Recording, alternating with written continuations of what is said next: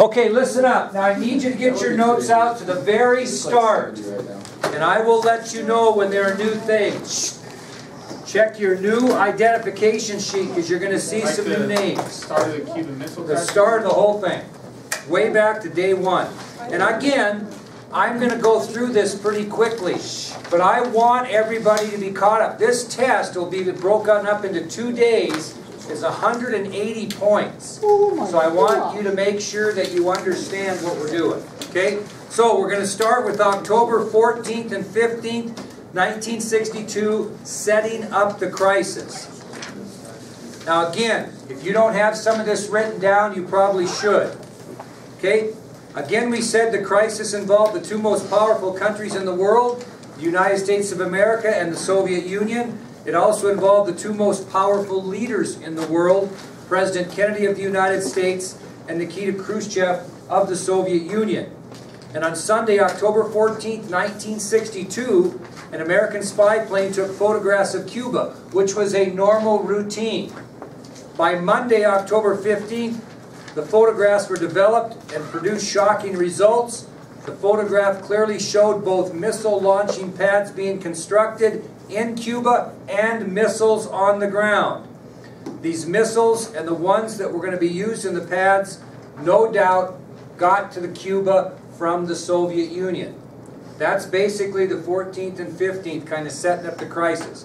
So Tuesday, October 16th, 1962, is the official beginning of 13 days as we speak about. And at 9 o'clock in the morning on that date, President Kennedy called his brother Bobby and asked him to come to the White House. Now I do want to clarify something that I might have misled you a little bit there. Somebody said, do they drive to work? Well, technically they do, but in most instances somebody came and got them and drove them to work. Okay? They had people that came and got them. At 11:45 a.m. in the cabinet room, the CIA gave a formal presentation to President Kennedy and members of the Kennedy cabinet, and the CIA informed the cabinet of the missiles and the missile launching pads in Cuba. And all involved in the discussions believed that the United States was in great danger as a result of this situation because Cuba was less than 100 miles from Key West, Florida. And any missiles fired from that communist country could reach all major cities in the United States. Now, President Kennedy organized a committee to explore options on what to do about the problem in Cuba. The committee was officially called the Executive Committee of the National Security Council. It consisted of cabinet members, military leaders, and other influential government leaders, and the committee became better known as XCOM. Now, I don't think I need to go through all the members of XCOM. I think you probably have those, so we'll skip that part.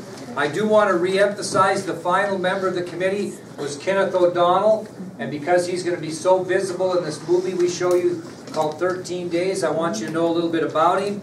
He was a political advisor to President Kennedy. His official White House position was President and Mrs. Kennedy's appointments secretary. He was a very close friend of Bobby Kennedy. Actually, O'Donnell and President Kennedy met at Harvard University in the fall of 1946 when they both tried out for the football team. In 1952, O'Donnell was recruited to work for John Kennedy during his campaign for the United States Senate. He also became an aide for Senator Kennedy while he was in the Senate, and he followed the Kennedy team to the White House after the election of 1960. Well, later in that day, after a lengthy discussion, this is where I threw you off a little bit. Remember I told you they really had three options? They had three options, but they never talked about three options. The only option that XCOM talked about on that day was bombing the construction sites from the air, followed by invasion. I want you to make sure you understand that.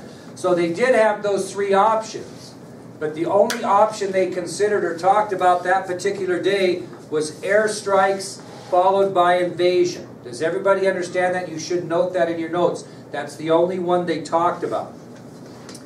Now, we mentioned to you during the time they were discussing this that Kennedy got some more bad news. The United States Navy had sighted 25 Soviet merchant ships heading towards Cuba, and it was the belief of XCOM that these merchant ships had a high likelihood of carrying missiles to Cuba. So President Kennedy, remember, was scheduled to visit Connecticut the next day on Wednesday, and he wanted to cancel the trip because of the crisis. and both Bobby and O'Donnell convinced him to go on as normal, as it was crucial that the news of this crisis not get where? To the public. To the press. If you wrote that down, I'd put a little star by that. Okay? Put a little star by that. Yes? You think Cuba knew, or you, like, Russia knew that we knew, like, what was going on? No, they really didn't, and we're going to get to that when I get into this a little bit more in detail. Okay? So let's keep that question. Okay, we move to Wednesday, October 17th. Remember that I told you before departing for Connecticut, President Kennedy attended a breakfast service at St. Matthew's Cathedral. After other government business and lunch with the Crown Prince of Libya, he boarded Air Force One for Connecticut.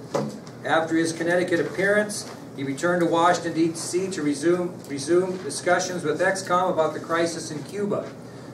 Now, this is something that's new I want you to know. During the meeting of ExCom, when the President was gone in Connecticut, this is when Bobby Kennedy discussed some other possible options besides airstrikes. Now, anybody want to know why he was looking at a different option other than airstrikes, other than the inevitable that if we got in a war it would be problems? Why else? Think about what is an airstrike? Yeah, it is. But what is it when you think about it? Are we telling them we're coming? No. So it's a sneak attack. And Bobby Kennedy was very concerned, you need to write this down, he was very concerned that a sneak attack by the United States on a much smaller country would be seen as very unpopular around the world. So this is when Bobby Kennedy said, think, fellas, think, we're pretty smart here. There's got to be another option other than airstrikes followed by invasion. Because if we airstrike, it's a sneak attack, the world's going to see it as a big, the big brother beating the heck out of the little brother. You cannot sneak attack a much smaller country. It would be very unpopular around the world. So this is when he really put pressure on the committee to come up with the second option. And no one would say anything. And finally, Bobby Kennedy looked at Secretary of Defense McNamara and he said, quote, you don't have to write these quotes down, I just want you to listen to him. He said, quote, Bob, if we go ahead with these airstrikes, you know what it'll come to in the end. There's got to be something else. Give it to me. Again, he said, Bob, if we go ahead with these airstrikes, you know what it'll come to in the end. There's got to be something else. Give it to me. So McNamara said, well, we did do a scenario that was considered 6 months earlier if this type of thing ever presented itself. We're always thinking ahead about what would we ever do if they put missiles in Cuba. They were thinking about this before this ever happened. And one of the scenarios that they studied 6 months prior to this was what? Naval blockade. So this is when naval blockade came into this discussion, is when the President was in Connecticut and Bobby Kennedy was looking to a different alternative to airstrikes because he felt airstrikes were a sneak attack and would be perceived very unpopular among other countries in the world. Is everybody okay with that? Mm-hmm. Perfect. We moved to Thursday, October 18th. And President Kennedy returned from Connecticut to meet with ExCom. He was given more information from photos taken on recent spy plane missions. And these photos showed a possible 40 missile sightings in Cuba. In other words, they thought there could be as many as 40 missiles on the ground in Cuba. And these actually had a longer range ability than the first missiles they sighted. They would travel farther. And this is where Curtis LeMay, who was the Chief of Staff of the United States Air Force, briefed President Kennedy and gave him his recommendations. And remember, he recommended an immediate airstrike on Cuba. He believed the sites had to be destroyed before they had a chance to become, Sean? Operational. And General LeMay's comments to President Kennedy are as follows. All you got to do is say go, and my boys will get those red bastards. What day was that? That was on Thursday, October 18th. That's change that. That should be Thursday. Hey, he got home Thursday, October 18th. This is some of the communication I have that isn't right. Thursday, October 18th. I was thinking to myself, they haven't taught this in 5 years, so I got to make sure it's right. Wait, so what happened on Wednesday? Wednesday was basically the trip to Connecticut and Bobby Kennedy trying to find an alternative to airstrikes. On Thursday, October 18th, the President comes back from Connecticut and meets with XCOM. Thank you, Brandy. Yeah. Now, during the discussion, I'll continue. It all makes sense. President Kennedy asked LeMay if he thought it was the only course of action to take, airstrikes. And he said, quote, "Mr. President, I believe this is our only course of action. America is in danger. The big red dog is digging in our backyard, and we are justified in shooting him." And he finished by saying this, "And sir, given your own statements about Cuba, I think a blockade or bunch of political talk would be considered by a lot of our friends and neutrals as a pretty weak response. I suspect many of our own citizens would feel the same way. You're in a pretty bad fix, Mr. President." And JFK responded and said, "What did you say?" And after LeMay repeated himself, President Kennedy said this, "Well, maybe you haven't noticed, you're in it with me." Now, after that heated exchange, Kennedy asked LeMay about what would Russia's response be if we attacked Cuba? And what did LeMay say? Nothing. And Kennedy looked at him and said, "What do you mean, nothing?" And LeMay's comment was, "Nothing, because the only alternative open to them is one they can't choose." Now, despite LeMay's comment, this is new, Kennedy said back to him, "If we kill Soviet soldiers, they're going to respond." I mean, how would we respond? They are going to do something, General. I can promise you that. Now, again, what was he thinking? Where would their response be? Berlin. Very good. Now, remember, this is when Kennedy listened to the military's recommendations, thanked them, and dismissed himself into his office where he met with Bobby and Kenneth O'Donnell. Now, what was the reaction of the military and former Secretary of State Atchison when they did that? Very angry. They could not believe they did not get the go-ahead for the airstrikes. Okay? Well, late that same afternoon of the 18th, who did Kennedy meet with? Andrei Gromyko. And remember, he was a Soviet diplomat. And what did Gromyko tell Kennedy during that meeting? Stop threatening Cuba. That to quit threatening. Gromyko suggested that the United States should stop threatening Cuba. Gromyko further stated that the Soviet Union was only supplying Cuba with what type of assistance? Agricultural. Very good. And he went on to emphasize that the Soviet Union would never become involved in furnishing any offensive weapons to Cuba.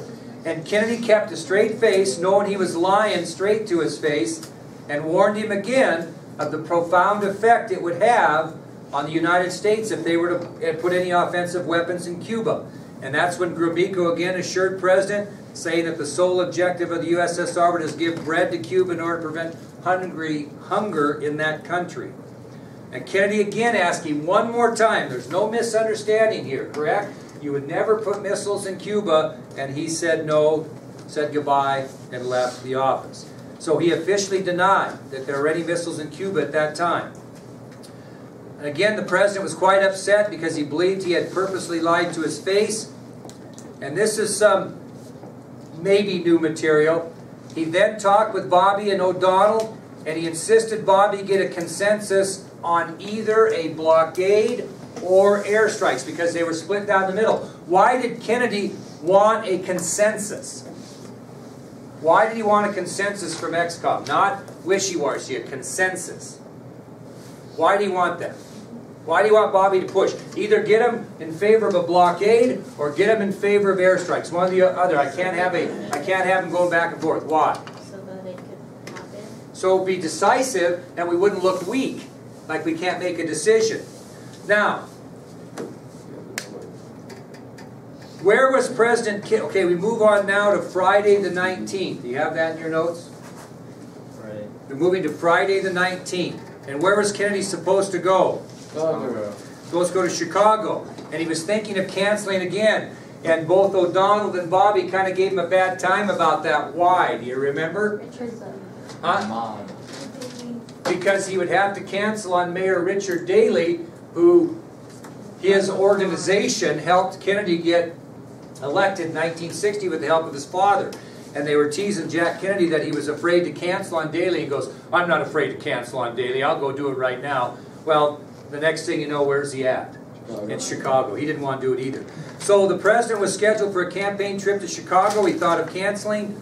Mayor Richard Daley was expecting the president, and because of the help given to him by the Daley family in the election of 1960, JFK ended up going.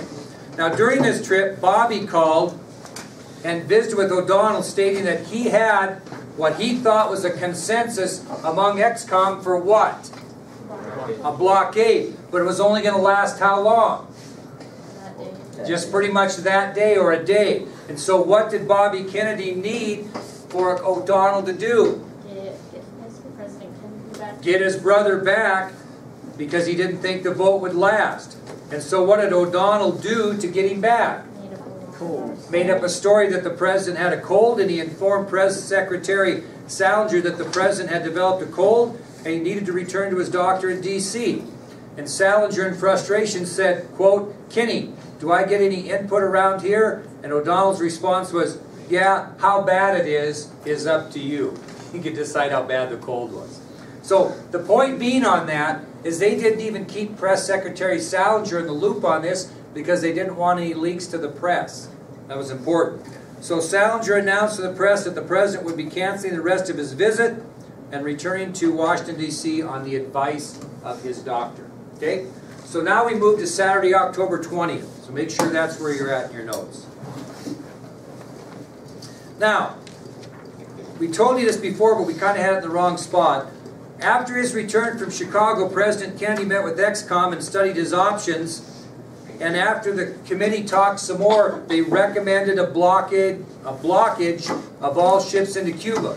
Now this is when, this is important you know this, this is when Defense Secretary McNamara made it clear that we were going to call this a quarantine instead of a blockade. And he said that in the ExCom meeting. We can't call this a blockade, we'll call it a quarantine. Because a blockade would be seen as an act of war and a quarantine would not. So that's where the decision was made to refer to this from this point on as a quarantine, not a blockade. And that's something that Defense Secretary McNamara made real clear to ExCom. McNamara reported also that 20 to 30 Soviet ships were en route to Cuba. And he said, so everybody's wondering, what's our plan here? What's going to happen here? What are we going to do? Okay, we're going to put this quarantine out, and how's it going to work? Now, I'm not talking about the rules of engagement. The rules of engagement would be what would happen if they don't follow this plan I'm going to tell you. But here's what's the plan. When the ships were 800 miles away from the quarantine line, the United States Navy was supposed to stop any Soviet ship at the 800-mile radius.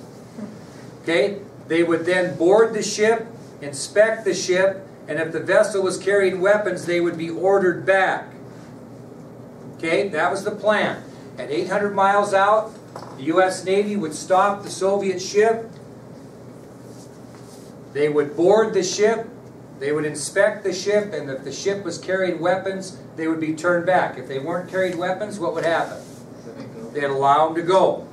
Now, you think about this quarantine. It's going to solve one of two problems. What's the problem it's going to solve? No more missiles coming in to Cuba. What is it not going to solve? The ones that are there. And the hope at this point, it's important you know this, the hope at this point on Saturday the 20th is that if we stop these missiles, or stop these ships, inspect them and send them back, that the Soviet Union will get the hint, and what would they do with the missiles that are already in Cuba? That pull them out to kind of save face and prevent war. So the initial plan with the quarantine, I want to emphasize again, was to stop any Soviet ship at the 800-mile radius of the quarantine line, board them, inspect them. If they're carrying missiles, send them back. That's it. If they're not carrying missiles, let them go. This was going to keep any more missiles from getting into Cuba. To solve the problems of getting the Cuban missiles, or the Soviet missiles out that were already there, they thought this procedure might have the Soviet Union thinking, well, we don't really want to start a war here, and so what we'll do is we'll just graciously remove the missiles on our own. That was the hope. We're going to find out that doesn't work. Now, if the Soviets refuse to remove the missiles, we still would have the option of airstrikes, correct? In other words, we're not sneak attacking them, okay? Because we've offered to get them to stop at the quarantine line or 800 miles out. If they're cooperative, everything's fine. If they're not cooperative, we still have our option of air attacks, okay? And then it doesn't get viewed as a sneak attack because we told you so back there to get the missiles out, okay? Now, CIA Director John McCone was still against the blockade. They had a consensus, but he was still against the blockade. He was still pushing for airstrikes. Why do you think he would be concerned about the blockade? Think about it. Why would he think about it? Now think about that, and it's a little bit difficult, but I want you to try to think. Why would McCone still be against the blockade? What two things might happen if we blockade instead of airstrike? We can launch missiles that are already there. That's a great. He was afraid they were going to have a use them or lose them philosophy, and they would launch the missiles because it's in fear they would lose them. That's very good. The second thing he thought is if we've warned them, if we're not doing the sneak attack, what have we lost? Our first strike capability. What does that mean? Surprise attack. They know we're coming, and they're going to be better defended if they know we're coming. So McCone was really still against the blockade because A, he said, hey, we're going to lose our first strike capability. The element of surprise will be gone. And then he was concerned about the risk that if the Soviet Union knew in advance that we knew they had missiles in there and we were doing it this way, that they would have the use them or lose them philosophy and they would launch. Okay? Now, at this point, Adlai Stevenson, God bless his heart, he spoke up and said this. Now tell me what you get out of this. He said, maybe one of us in this room should be a coward, so I guess it will be me. This is what Adlai Stevenson said. They're still talking blockade versus airstrikes, and Adlai Stevenson says, maybe one of us in this room should be a coward, so I guess it'll be me. What's he suggesting? What's he going to be suggesting that would look cowardly, possibly? What? Do nothing. No? No, the ships broke. That, not the airstrike. Not the airstrike, right? So the Not the blockade. naval blockade. Maybe the talk. Negotiate.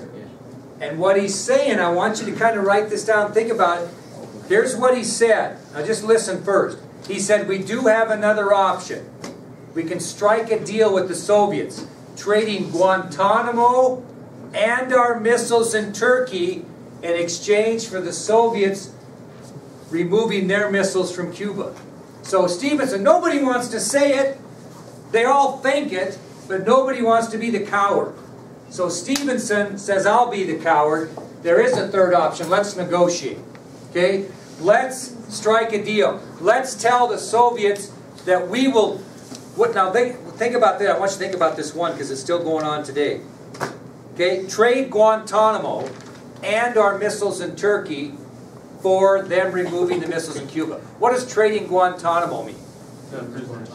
Guantanamo Bay is in Cuba, and there's prisoners of war there, military prisoners of war, and that's been controversial for years and is still controversial today. And so he was going to trade Guantanamo, get rid of that military prison in Guantanamo Bay, Cuba, and also take our missiles out of Turkey in exchange. Everybody looked at him like he was nuts. But they all thought the same thing. And President Kennedy respectfully stated to Stevenson that that was not possible.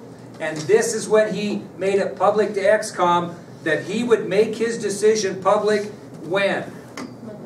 Monday night during his television speech. So it was at this point when Kennedy respectfully told Adlai Stevenson, Adlai, I don't see that as possible.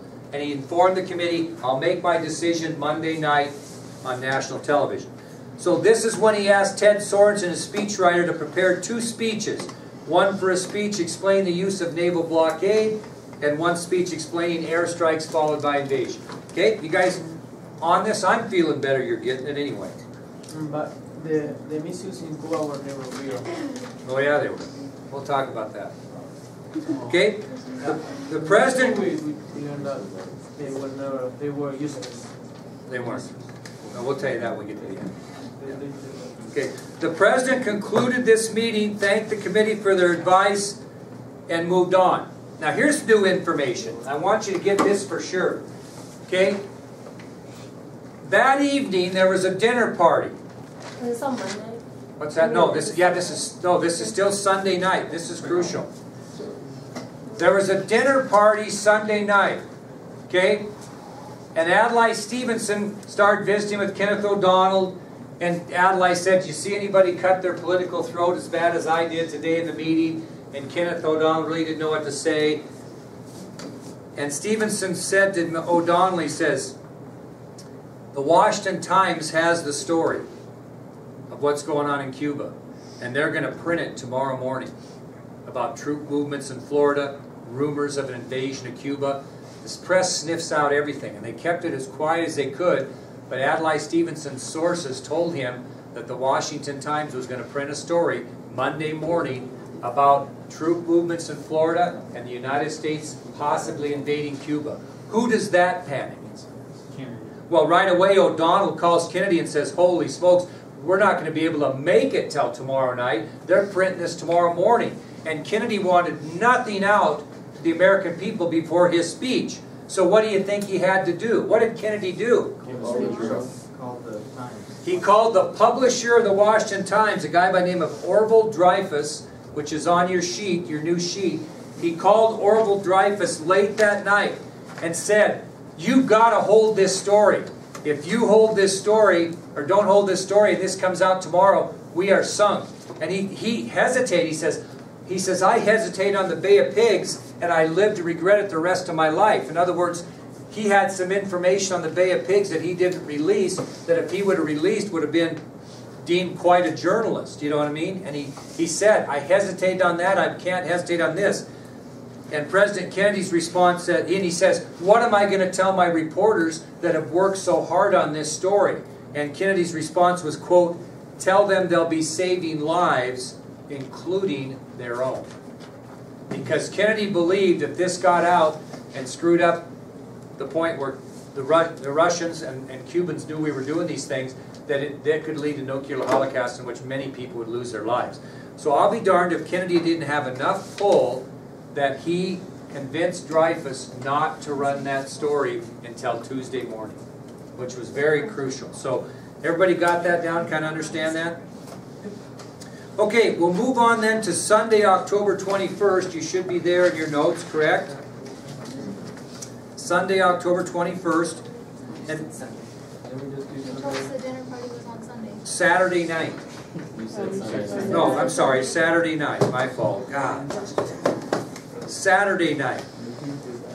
Saturday night. So they held that story 2 days, folks, which was difficult. No, I got my days mixed up. Saturday night was the dinner party. So now we're going to the 21st? Now we're going to the 21st, yep. Have you totally confused? Not bad. Okay, a lot of stuff happened on Saturday. Sunday, remember, Sunday was the day that not much happened. What happened Sunday in your notes? Mass. Okay, he went to Mass at St. Stephen's Church with Mrs. Kennedy. He met with General Walker Sweeney and asked if the airstrikes could guarantee destruction of all the missiles in Cuba. And Sweeney told him what? No. Now here's some new information on this. I didn't know until I did a little more research. After Sweeney said he couldn't guarantee destruction of 100% of the missiles, LeMay stepped out, because he was at the meeting also, and he said, but we can get 90% of them. We can get 90% of them. Well, Kennedy listened to that, and then he told the military to put the United States Armed Forces on DEFCON 3 at 7 p.m. Monday night. Now listen, that's important. On Sunday, after listening to these guys talk about airstrikes and can't do this and can't do that, He informed the military, and who would he have informed personally? Who is the chairman of the Joint Chiefs of Staff at this point? I know that. General Maxwell Taylor. Kennedy tells General Maxwell Taylor on Sunday that he will put the United States Armed Forces on DEFCON, DEFCON 3 at 7 o'clock Monday night, which is ironically the same time of what starts his speech. Now, you don't have to write this down, but let me tell you about this. DEFCON 3 means that we have an increase in force readiness above normal readiness. Okay, DEFCON 2, further increase in force readiness, but less than maximum readiness. And DEFCON 1, maximum force readiness, or we're going to war. So there's 5 of them. DEFCON 5 is normal peacetime readiness, what we're on right now. DEFCON 4, normal, increased intelligence, and strengthened security measures. That's 4, and we went to 3, which is an increase in force readiness above normal readiness. So they're a little bit more prepared than normal. Okay? Now, that's Sunday. We're at 5 now. 5 is normal peacetime readiness. Okay? Now, if we get involved in any more stuff in Syria, you never know. But anyway. What's Syria? 0. Oh, there is no 0. 0 is see you later or history. They're trying to, in the Cuban Missile Crisis this whole time, they're trying to avoid 0. Okay? All right. We move on to Monday. On Monday morning, who did President Kennedy call right away in the morning? His brother? Hoover, Truman, and Eisenhower. He called former Presidents Hoover, Truman, and Eisenhower to brief him on the situation. Then he wrote a letter to Premier Khrushchev. And in the letter it stated, I have not assumed that you or any other sane man would in this nuclear age deliberately plunge the world into war which it is crystal clear no country could win and which only a result in catastrophic consequences to the whole world. And this is when Pierre Salinger announced to the press, quote, that President Kennedy will address the nation tonight on radio and television on a subject of the highest national security. Now, prior to his speech that evening, I gave you 4 things that Kennedy did. You remember what they were? Ordered the Navy to begin the blockade of Cuba. Not yet. He drew a line in the sand, so to speak, in the ocean of how far he would let the Soviet ships advance towards Cuba. No. If a ship crossed that line, they'd be fired. He made it clear to military personnel that if a merchant ship crossed the point entering American waters, they would be attacked. Now, put in parentheses by this. Listen. Number 3, he informed military personnel. You better write this down, Sean. He informed military personnel that if the merchant ships crossed this point entering American waters, the ships would be attacked. That is called the rules of engagement.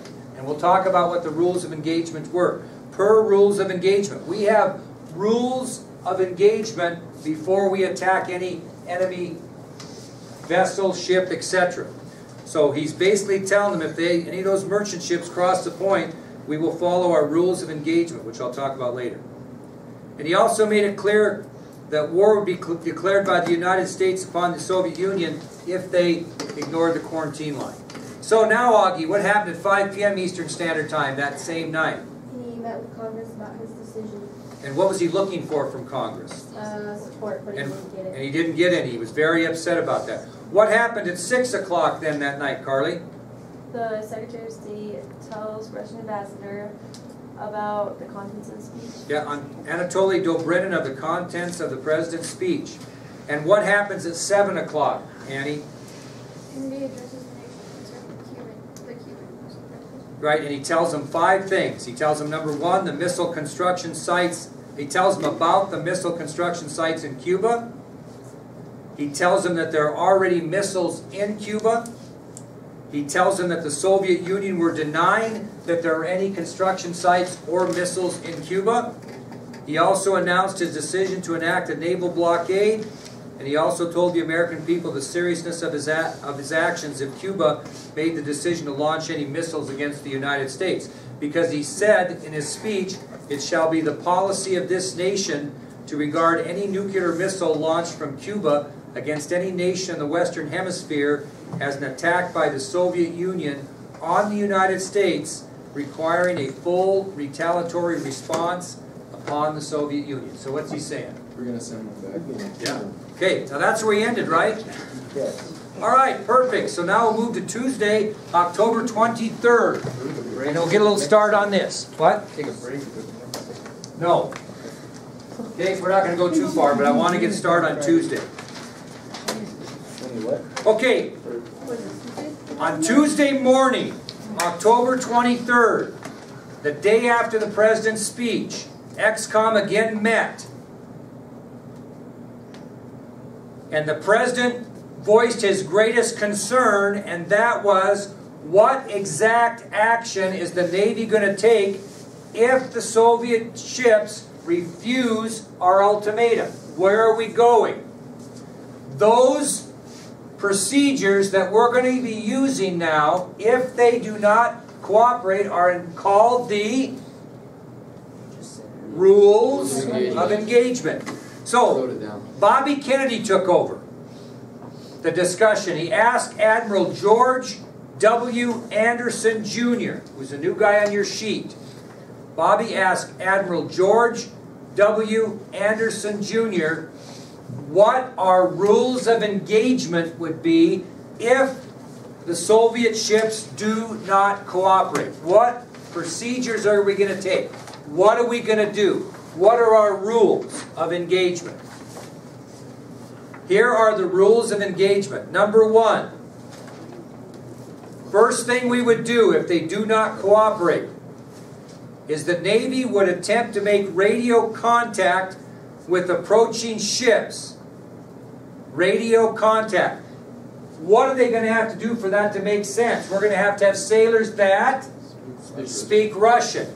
So the Navy would attempt to make radio contact with approaching Soviet ships using American sailors fluent in Russian.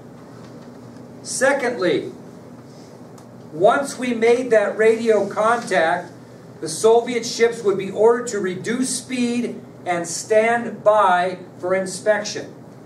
The ships would be ordered to reduce speed and stand by for inspection. So we would attempt to make radio contact with them. Once we did, they would be ordered to reduce speed and stand by for inspection. Once they reduced speed and stood by, a Navy inspection team number 3 would board the vessel and search it for what? Weapons or missiles. Yep. So the third step of the rules of engagement is the Navy inspection team would board the ship and search the vessel for any offensive weapons.